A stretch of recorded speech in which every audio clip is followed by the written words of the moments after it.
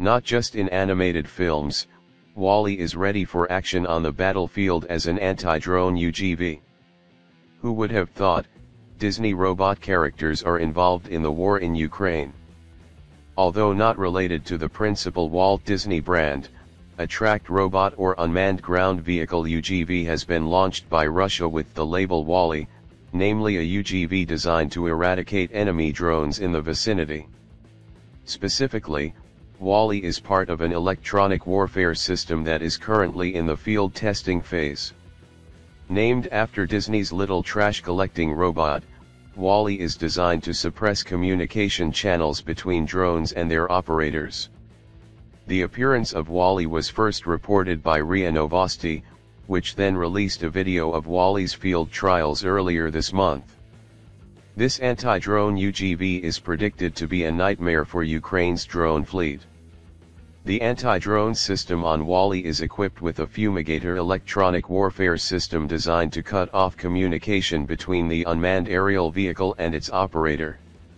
In addition, the Fumigator electronic warfare system has a secure control channel, which is said to allow for unhindered operation even when the dampening system is active.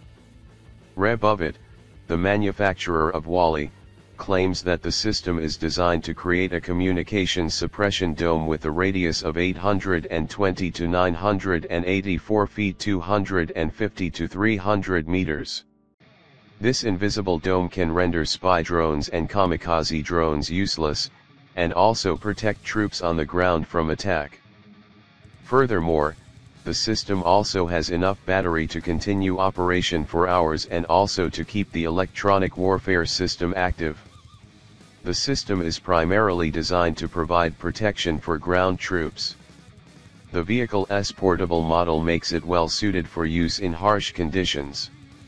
Russia's anti-drone system based on jamming has proven effective in protecting its tanks from kamikaze first-person view FPV drone attacks.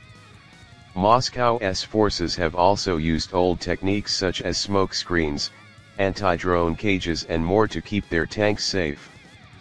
However, it remains to be proven how effective the Wall-E system is and how it can protect ground troops from Ukrainian drone attacks. For your information.